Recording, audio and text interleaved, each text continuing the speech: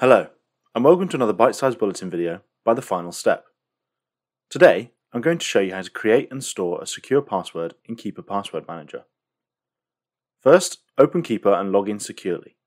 You can also create and store new passwords in the browser extension app or the mobile app, but we'll be using the full program in this tip. Once logged in, the default view is your Keeper Vault. We'll navigate to the yellow plus symbol in the top left corner and click on it. From here, we'll click on Record to create a new one. You can also create a personal folder here or a shared folder that defined teams or individuals in your organization can access. You'll see a new pop-up. In the record type, we'll be creating a new login, but do have a look through the list to see what else you can save securely in Keeper. Give your new login a title that corresponds to the login you're creating or saving. As you type in your title, you will receive suggestions which you can click. If you click on a suggestion, this will helpfully fill out the website address section of the new record automatically. I'll use Google here as an example. Click Next.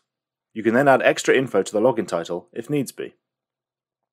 Type your login username or email address in the next box, or choose from the prompts after starting to type.